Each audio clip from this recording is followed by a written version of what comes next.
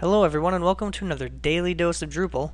I am Shane Thomas and today we are on episode number 178. Today we are going to go over the FullCalendar module. The FullCalendar module uses a jQuery plugin called FullCalendar that allows you to use views to display interactive and draggable calendar events. So it's somewhat similar to the way Google Calendar works, if you're familiar with that. So we're going to take a look at that and see how you can make your own event calendar.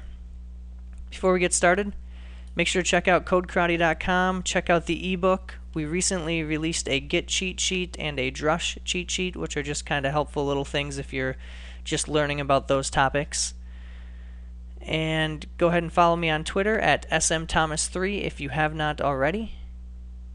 Let's go ahead and get started. The first thing you're going to want to do is have the FullCalendar module downloaded.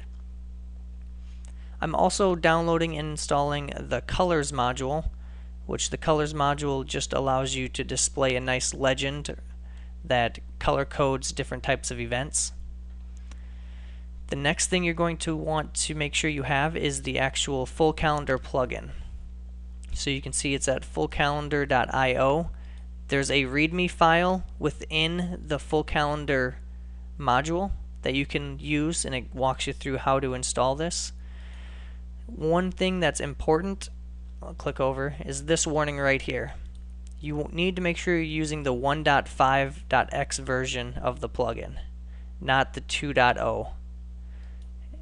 So let's go ahead and click on the download, and you'll see the current version is 2.1.1. But in this case, you're going to want to click on this All Releases link. It's a little hard to see. And scroll down until you find the 1.5 version. So 1.5.4. You can download the zip folder and drop only the FullCalendar subfolder into your site's all libraries. So that's the important part. There's a demos folder, there's a jQuery folder, then there's a FullCalendar folder within this zip. Only take the FullCalendar folder portion and put that in your site's all libraries folder, and you should be good to go. So once you have that all dropped in, you can then go ahead and turn the module on. So I'm going to start with just turning on the FullCalendar module. So we will save that.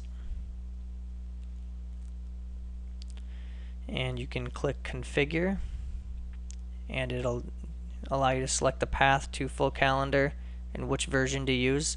One important thing you can do is come to the status report page, and you can confirm that the FullCalendar plugin found the correct version of FullCalendar that you actually dropped in there. So it says 1.5.4, and I believe there has been some movement on this FullCalendar module to get it up to date with the newer 2.1 or 2.0 versions, but I'm not sure exactly the status of that. The next step is to create your content type. In this case, we're going to create a content type called calendar event. We will go ahead and not promote it to the front page, and we will hide the comments, and we will click Save and Add Fields. One more important thing to note, you have to have the date modules installed. You'll need the date modules, you'll also need views. I didn't go over that, but you'll want to make sure those are installed. So we're going to create a new field called calendar date and select date, and we'll use just the pop-up calendar, so that is using the date pop-up module, and we'll save that. We will collect an end date, and then you can see we have year, month, day, hour, and minute as the dates to collect, or the attributes to collect. So click Save. We can leave everything else at the defaults here, and that's all you need for your content type. You can of course add additional fields or information if you want. We'll just stick with that for now. The next step is going to be to create our new view. I'll just call this view FullCalendar, and we're going to show content of type calendar event. We want to create a page. We'll leave the path at full calendar. I'm going to leave this unformatted list for now just to prevent seeing some error messages.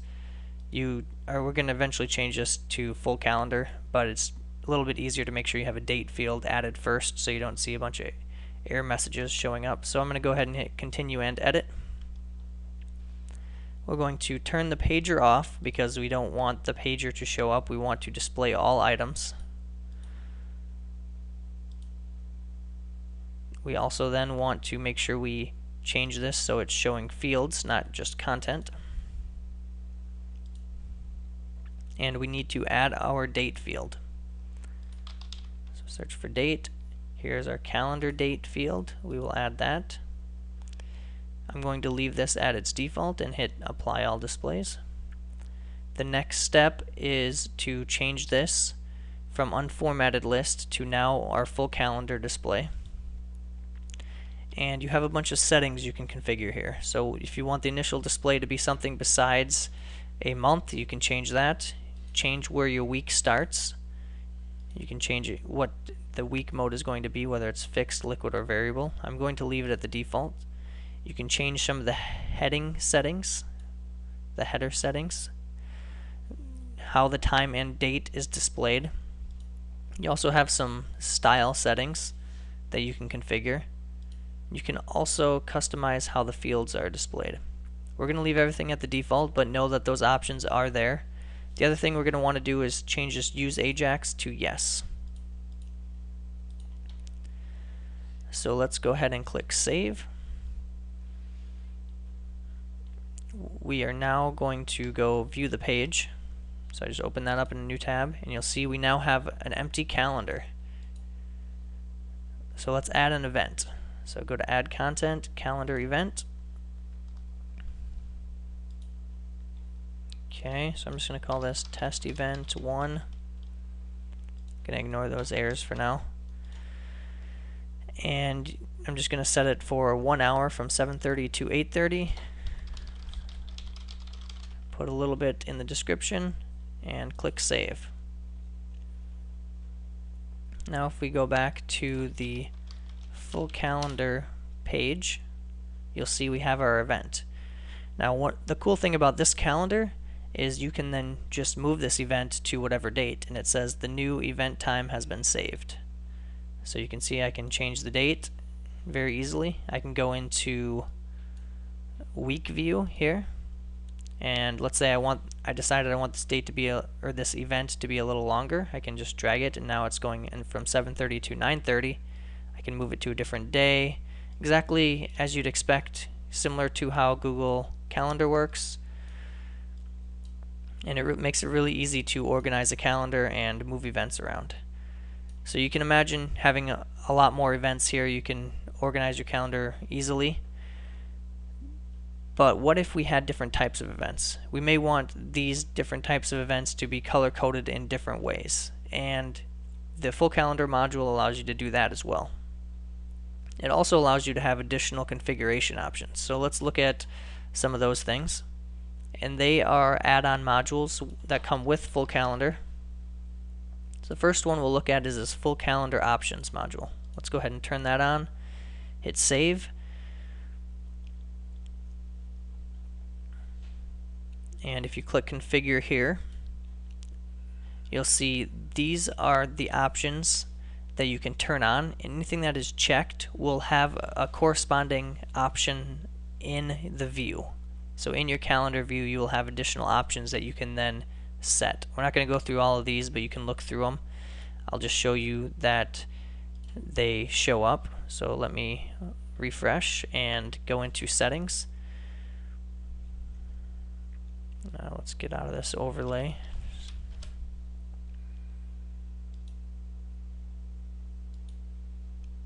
It's like it doesn't want to let me open this up.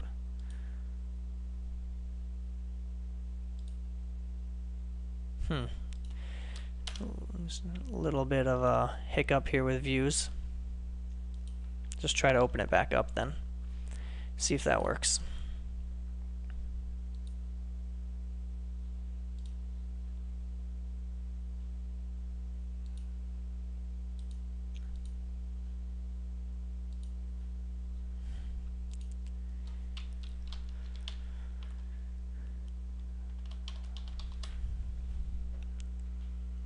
I have run into this before with the full calendar module. It seems like there's a few little bugs with how it works with views. Typically it seems to start working again after a while, so I don't know exactly what is causing that. It seems like everything else was working before.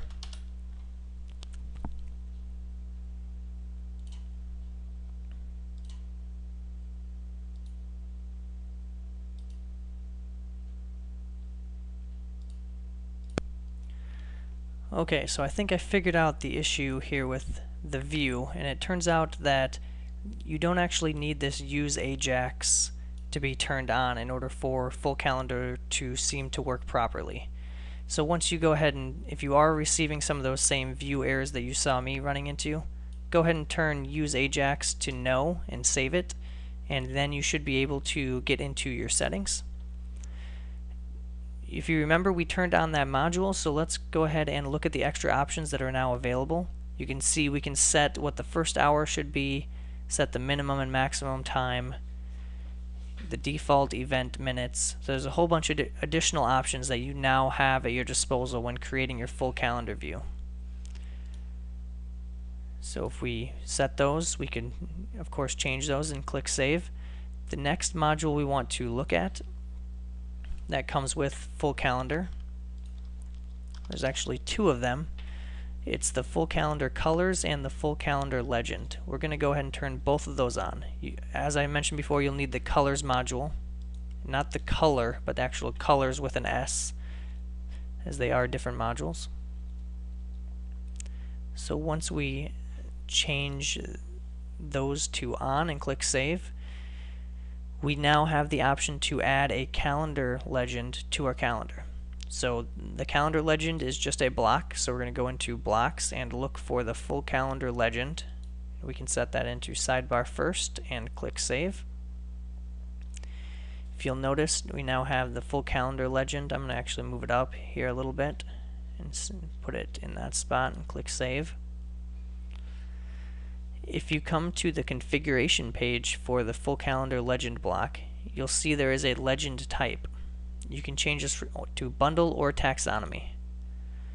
So what this will allow you to do is it'll allow you to categorize and use different colors based on content type if you select bundle. So you may have a calendar event content type, you may have a doctor's appointment content type, or an appointment content type, or a to-do list content type, and you want those various pieces of content to show up with different colors on your calendar. So that is one option.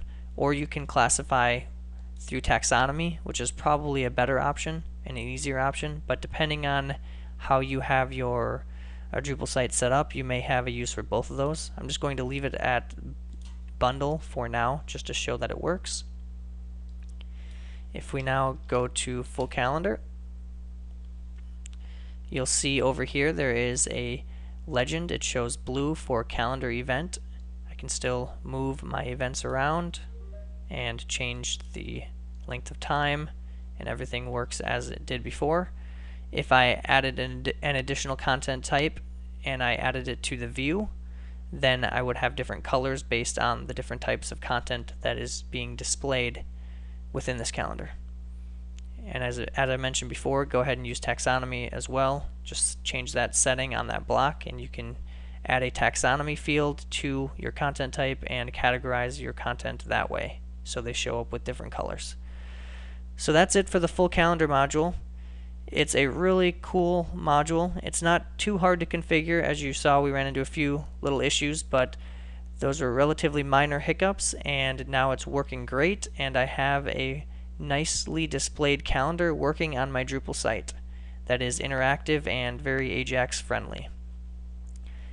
Go ahead and follow me on Twitter, as I mentioned before, smthomas3. Check out codecrowdy.com. We have a lot of cool stuff coming out, and let us know what you think, and we will talk to you later. See ya.